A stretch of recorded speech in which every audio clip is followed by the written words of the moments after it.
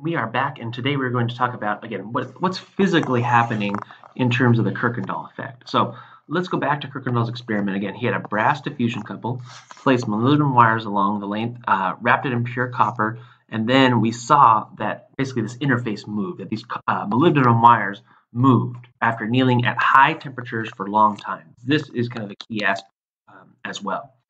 So we said previously that in the C frame, we need to have basically the number of sites be conserved, i.e.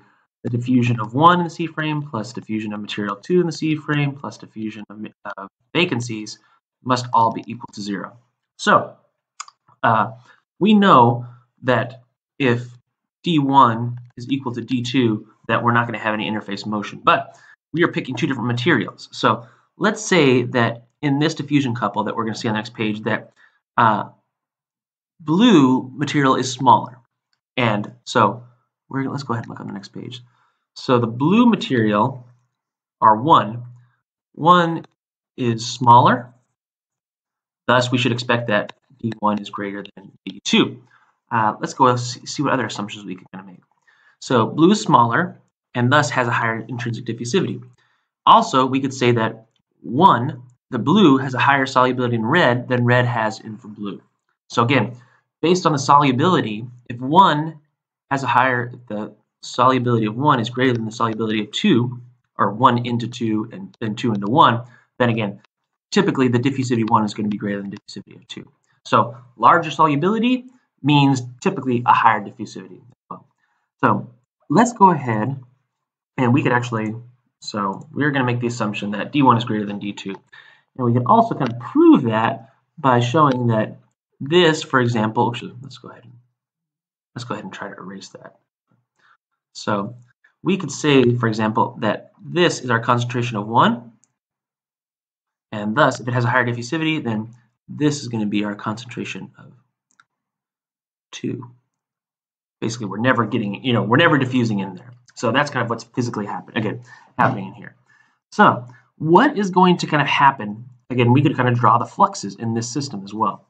So in this diffusion couple that we're going to drawing, what's going to be kind of our fluxes?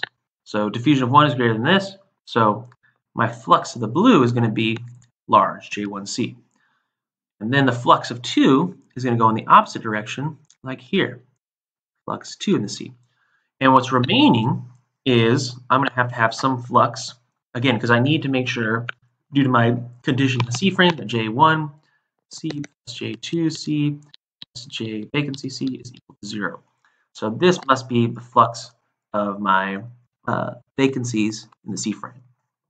So what's happening, again, this is all great mathematically, but what's happening physically in the system? And then how is that going to cause our interface to move? So this is where we have kind of, again, this nice little and kind of great example. So let's go ahead and imagine that this is at time t equals 0. And actually, I'm going to zoom in here if I can figure out how to do that in a second. So let's zoom into our system. So the green marker is basically my marker, my interface.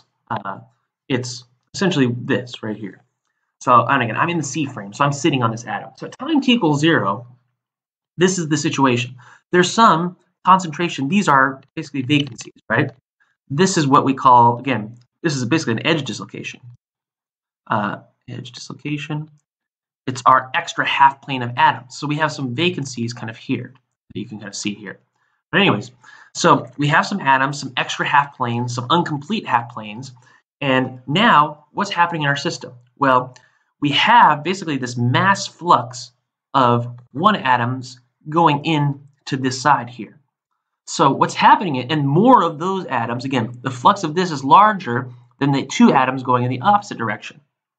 So what's happening here is that more of these, you can kind of imagine, these are blue atoms. Blue atoms here, blue atoms, blue atoms, blue atoms, and then you kind of your red atoms on the other side as well. So these are your red atoms, they're kind of moving around here. So if there's more blue atoms moving over here than red atoms going on the other side, what's happening is that basically we are filling up these extra half planes with blue atoms because there's more blue atoms moving from here to here than red atoms going in the opposite direction. So the blue atoms, material 1, because of this condition, are filling these extra half planes. So they're filling up these extra spaces. Now, if atoms are flowing in here and taking up these extra spaces where there used to be vacancies, where are the vacancies moving? Well, we know right here the vacancies are moving in the opposite direction. So when the vacancies move, what happens? Well, first off, these atoms are disappearing. Again, there's some flux of red atoms along this side, but the vacancies are coming in. I'm going to kind of change to my cyan color. The vacancies now are going to kind of occupy these sites. They are going to basically fill up and destroy these extra half planes. So they are no longer going to appear because, again, this is just vacancies now. Those atoms are gone. So what we have here is a scenario like this. Because we have a larger flux of atoms on one side versus the other, we are getting, on this side, where the flux is larger of atoms, we're creating / extending these extra half planes on this side. And on here, we have vacancies.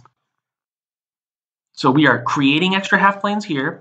We have vacancies that are destroying half planes on this side. Because the vacancies are moving and they're gobbling up, they're eating, it's like kind of like Pac-Man. They're eating up these extra kind of half planes. So what's happening physically now to our marker here? So we have planes that are being added on this side. We have planes that are disappearing on this side. So here, because these extra half planes, this material or this kind of side is going to be expanding, right? Because again, I need to be at my equilibrium distance, like 2r. I can't shove those particles in. So we're expanding on here. Here there's empty space, so we're contracting on this side. Contract. So where's the interface going to move? The interface is going to move to the left. It's going to always move in the direction where the vacancies flow. So let's go ahead and actually pull up a nice little kind of demographic or demo to kind of show it here. So this is at time t equals 0. Look at, we're extending, see, these planes are extended, the other planes were destroyed, and now our marker's moving because again, we're creating these extra planes. The other planes are contracting, so the interface is going to move, and the interface always moves in the direction of the vacancies flowing. So this is a real and actually really important. There's some really critical consequences to this type of motion. So one of the things that you'll also hear in terms of not only in terms of the Kirkendall effect, but you'll also hear this term that's called Kirkendall pores.